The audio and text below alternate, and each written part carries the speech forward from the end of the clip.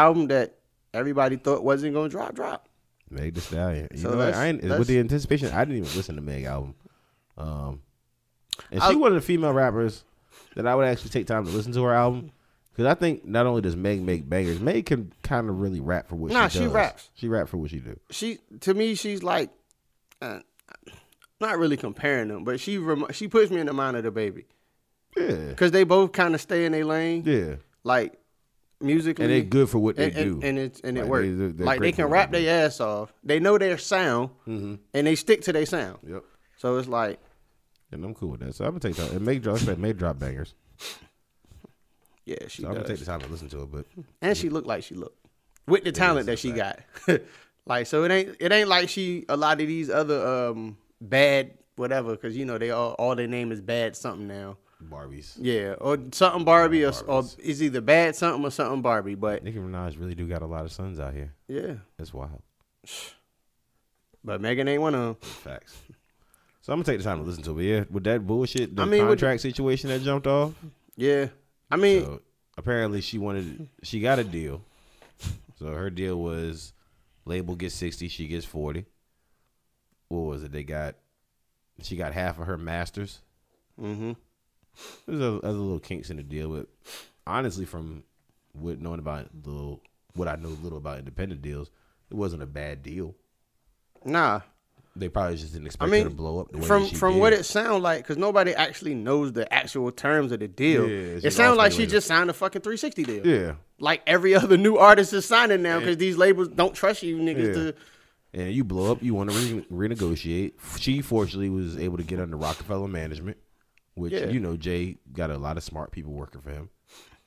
So they trying to get her money right. They trying to get some money too. That's it. So everybody trying to get some money, so it's time to renegotiate. But I don't know what went so left with the renegotiation. Yeah. So let me see. I'm trying to find the actual part. My mama used to answer all my emails. Right here. My mama was my manager. My mama was my rock. My mama was everything. It was just me and my mama rolling around this hoe, doing Megan The Stallion shit. So then we met T. Ferris. And T. Ferris was like, okay, I have this label and I really want you to sign to it. It's an independent label. We just starting up. Me and my mama love T. Ferris. Boom. Signed to 1501. Signed to 1501. Now, 1501 had a bunch of artists. So, boom, signed 1501, 1501, very new. 1501 got niggas on the label already. They been had that. But when I got on the label, now I'm a part of the label. So they didn't have nobody that was really like, on a large scale yet. So my mama was managing me. We was doing our own thing. We was doing our own thing. So I started getting more popping. And then I signed with 300. That's another independent label. She keep getting money. Okay? It's my second independent label. 300. So when I signed with 300, nobody even talking about that. She keep getting money. Everybody's still a big happy family. Everybody happy. Yeah. Everybody good. Oh shit! What they said about my mama? All right, see that this is why I hate. I'm still on unedited. But even when I first started on 1501, I was still putting shit out through like little bitty ass distributors. So when I got with 300, it just happened to go to like. Right. She's dragging it out. I'm trying to. I got real lawyers. There we go. And they was like, "Do you know that this is in your contract?" And I was like, "Oh damn, that's crazy. No, I didn't know." So I'm not mad at 1501. I wasn't upset because I'm thinking in my head, oh, well, everybody cool. We all family. It's cool. It's nice. Business. Let me just ask them niggas to renegotiate my contract. Soon as I said I want to renegotiate my contract, everything went left. Like, it just all went bad. It all went left. So now they're telling the bitch that she can't drop no music. And she pretty much goes on about the same little thing. I mean, I'm not mad at him. I mean, what do you? Business is business. That's it. Like, at the end of the day, no matter. You should be able to renegotiate, but from what I understand, they didn't want to renegotiate because she owed them the money. Yeah, she had stopped paying them. Like $200,000 or something like that. You stop paying me. Why am I going to renegotiate if you already owe me? Give me the money you owe me, then we can talk about renegotiating. Yeah. So now, dude responded. Carl Crawford. I guess he's like the CEO of the label or whatever. And he said that they get 60% of the recording income and she get 40%. And they receive 30% of her income from touring and merchandising. He also added that Meg The Stallion has retained part of her masters in the deal so that her allegations of him being greedy are off base. Then he said, and I quote. And I quote. And I quote, "Let's talk about your contract. It's a great contract for a first timer," he said. "What contract gives part of their masters and 40% royalties and all that kind of stuff? Ask Jay-Z to pull one of his artists' first contracts, and let's compare it to what Megan got. I guarantee they won't ever show you that." Which is probably a fact. We all remember Raping You records.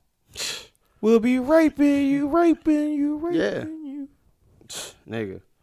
And he said their real plan was to get you out of my contract so they can sign you to Rock Nation. That's all they want to do. And I believe there's some truth to that. I don't doubt that at all. But I mean, why wouldn't they? Yeah, Megan is on fire. Like, why smart on everybody's behalf? Yeah, like why the fuck smart wouldn't on they? Megan's? That'd be smart on Rock Nation's.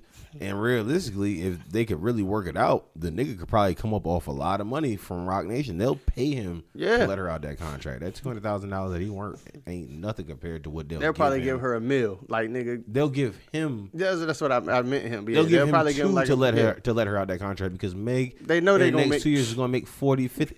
It's gonna be retarded. So you can have this $2 million. Let her out of the contract. B. Yeah, he said. But that's also why he don't want to let her go because he also. Oh, he know where she about to go. Smart. He said she signed with Rock Nation in August and decided she didn't want to pay me no more. They're using that as a strong arm tactic that I can renegotiate, so that I can renegotiate the contract. They're holding the money and they haven't paid me since August. She's done over 15 shows. Y'all do the math. She gets $100,000 a show. God damn, Megan is $100,000 a show. She worth it. I mean, of course, but a lot of motherfuckers that came in with her ain't getting that. Yeah. But I mean, what they say, you don't get what you owed, you get what you negotiate. So $100,000 a show. I mean, and the baby probably getting that too. Like I said, when you on fire like that, that's when you get it. Yeah. He said she owed me and I haven't recouped almost $2 million that we spent on her, building her up so that Rock Nation would want to come around. Where was Rock Nation when we was grinding and riding around in them back streets? Rock Nation was nowhere to be found. Soon as we spent our money, blow it up, now all of a sudden these strangers and people you just met, they introduced you to Beyonce, and now we the devil. We were the angels sent. We were just the angels that were sent from the sky. Now we're the devils because Jay-Z saved you. You're so fake, and he left it there. Sound like Illuminati talk. There you go, conspiracy theory. So let's get into that. I'm just fucking. I'm just not this doing nigga. Get the fuck out of here. Yo, we gonna have the Illuminati conspiracy talk one day. I believe in the Illuminati. And I hope that they're out there. And if they are, please. I don't understand why. What's so bad about us that y'all niggas can't come? Holla at me, B. Send me an application, an email. Something. Facebook message, just something. Like, I'm going to sign up. My soul got a price, and it sounds like the Illuminati price. But anyway. I'm sure they can afford it. First of all, where did these niggas get $2 million to put behind Meg? Maybe it wasn't $2 million that they started out with. Maybe that's what they are. No, that face was where did they get? I mean, I get it, but that's like even still, like that's a lot of money. I ain't trying to, niggas know what that $2 million. Yeah, I get it, but that's a lot. Like even still, that's a lot of money in the streets, B. Niggas know what the fuck $2 that million $2 million is a lot of money. Anywhere. And you forget that Jay Prince is invested in this shit too. So there we go. So he's invested in. Okay, so there goes. There it goes. That makes a lot more sense. I was going to say, because even if you get your $2 million out the streets, nigga, $2 million. Which is why even Jay Prince dropped a he dropped a little. If you getting $2 million in the streets, the feds is definitely watching you. Yeah, but they may not bother you, but the feds are they have notice of you. They've come. Even if it ain't $2 million illegal, you can legally be getting $2 million. Legally getting $2 million. And the feds, the IRS is watching you. B. They still gonna be. Somebody's watching. So. But yeah, I mean, Jay Prince said he was quick to say, "Don't put my name in that bullshit." Yeah. Apparently they went to court and affidavits to sign and all types of shit. So Jay Prince was quick to say, "Don't." Hey, one thing about it, nigga, don't play with Jay Prince. You heard what he told Pusha. You play with pigs. What did he say? He said some crazy shit. You play with pigs, you gonna get muddy or some shit. Some wild shit that niggas knew what the fuck it meant. Yeah, but you know old niggas always make it. Old people love to make up fucking sayings. Yeah. That sound good. It's like, all right, old nigga, I don't chew my cabbage twice. All right, old nigga. Whatever.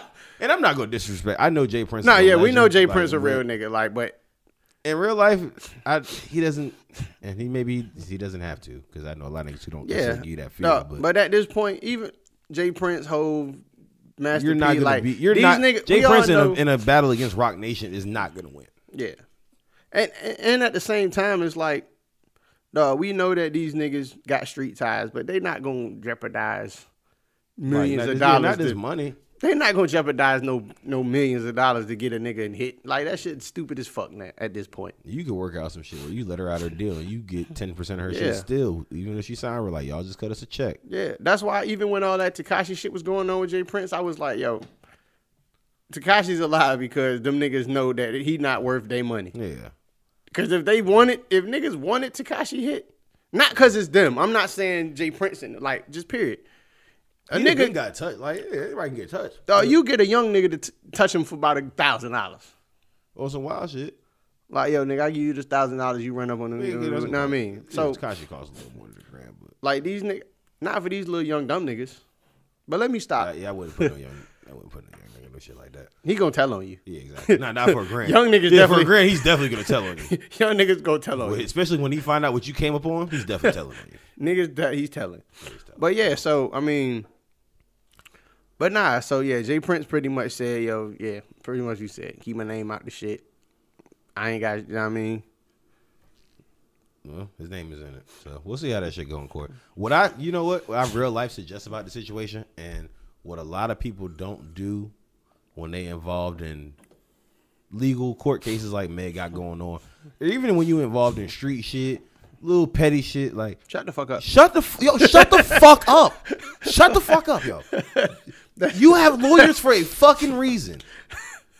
Shut the fuck up, yo. All you have to do is shut up. But if you notice, dog, Meg has done more interviews. You talk yourself into so many losses, yo. Dog, and at the same time, it's kind of like maybe this should have publicity stunt. Dog, Meg has done more interviews after all this shit happened than I've ever seen her do. Maybe. Since she fucking been signed. And if it is, it's a good one.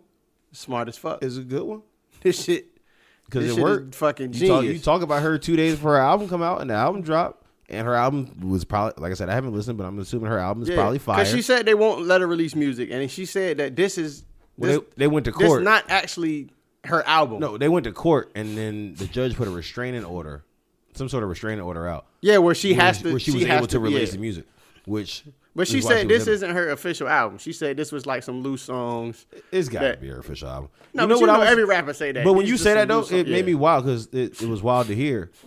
Because they were like, she hasn't put out an album yet. And I thought Tina Snow was an album. Mm-hmm. I did, too, because it was on Apple Music and all that shit. Every song from Tina Snow was a banger. Yeah. I really thought Tina Snow was an album. And apparently it wasn't. It was just an EP. Yeah. Which sucks for her because if it was an album, it definitely would have counted to where she owed them people. And I think people could have made a lot more money out of the situation. Yeah, and I think that might have been part of it, too. Because she probably put that shit out as a mixtape, but she probably put that shit out on, like, CD Baby or something. That shit wild. And linked that shit straight to her bank account. Like, I don't know, you know what I'm saying? But I mean, that's why I said I led with that shut the fuck up shit. Because that's what everybody in that situation needs to do. Yo, shut the fuck up. Yeah, that's it. And the crazy thing, let the all these young artists, the ones who don't want to be independent, y'all got to realize, like, this you gotta know what the fuck you signing. Just cause that shiny piece of paper right in your face and you looking at this shit like, oh, this shit about to change my life. Like it might, but it ain't always gonna change your life for the better. Get a lawyer. Like if they really wanna sign you, they'll give you a day or two. That's the good sound advice, right? Yeah, I mean, I know realistically it's not gonna happen because it's been happening I'm not gonna throughout tell you years. You know what I'm saying? To not sign it, because if you don't sign the deal, it's not that you are gambling on yourself a little bit. Well, yeah, I'm not saying to not sign it. I'm saying know what the fuck you signing. Know what I'm saying? Because if you want to change that shit down the road, just know it's gonna be some battles with it. Yeah, like it may or may not. You may be able to renegotiate, put it into the original contract that renegotiations can come depending on certain stipulations. That's it. You know what I'm saying? So you're right. I agree with you 100%. Yeah, that's what I meant. Know what you sign. I'm not saying to not sign it, but even us, like we kind of savvy with a lot of shit. We kind of knowledgeable on a lot of shit. But if a nigga throw a contract in our face, there's probably gonna be some terms and shit in there that we never heard before. We gonna know I'm gonna want to know what the fuck this means. I do my Googles, B. Yeah, Google's a big asset. Yeah, but I mean, niggas, them record labels ain't let you Google right there in the office. I'm sure, but that's what I'm saying. If they want to sign you, they'll give you a chance to go see a lawyer, especially if they don't feel like the contract is fucked up. Yeah. If they feel like the contract is fair or they feel like it's legit, yeah, go see a lawyer. We'll give you 2 days. You don't come back in 2 days, then it is what it is after that. So we'll give you 48 hours, go see your lawyer, figure out what you need to figure out, and either you going to sign the shit or not. We ain't going to chase you. And then that's it. But these motherfuckers need to know what they signing. You are fucked up, too. I'm watching this game. Yeah, I'm watching this shit, too. I completely forgot it was on the TV. I haven't even turned to the TV. Yeah. I'm watching it on my phone, and I'm mad about this. Yeah, Lakers and the Clippers are playing. Lakers is up. My bad gambling weekend apparently is going to continue because Lakers is up. They're definitely. But yeah, by 8. But nah, so yeah, to all the young artists, man, just know what the fuck you signing. Have the right people in your corner. That's a fact. And just fucking be rational. Think before you do stupid shit. Take your time. And shut the fuck up. And learn to learn when to shut the fuck up. You definitely gotta learn when to shut the fuck up. But even in situations like that, like Meg, even if she would have read the deal, she probably would have took it anyway, just because it doesn't seem like a bad deal, and everybody doesn't expect themselves to blow up the way that they're gonna blow up. Well, you may expect certain things for yourself. You may have high expectations, but you may cross that threshold. And yeah. I mean, I won't speak in the Meg specifically because I seen that she said, I think it was the Breakfast Club. It was one of them fucking. They all fucking upload at the same time. Breakfast Club, Hot 97, Angie Martinez. They all, you know what I'm saying? But she said that she read it, and I guess it was just at the time when she was nobody. Obviously, nigga, 40%. Like, yeah, let me get that. You know what I'm saying? But I guess now that she is who she is and she's with Roc Nation, she didn't want out of the contract. Yeah, she just wanted to renegotiate. So that's what I'm trying to figure out where the disconnect was. Where the disconnect is.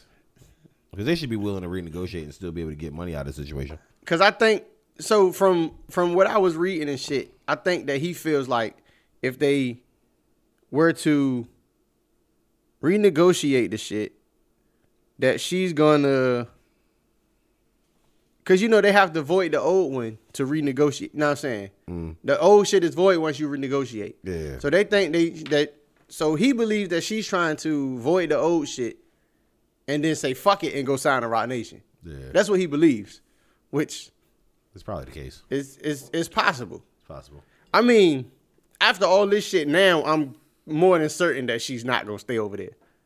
Oh, of course not. Like, I'm more than certain she's not gonna stay there now. Like, with all the shit that's going on. I mean, that's what she's gonna do. I don't know how many albums she owed them people, but I would give her some bullshit and then leave.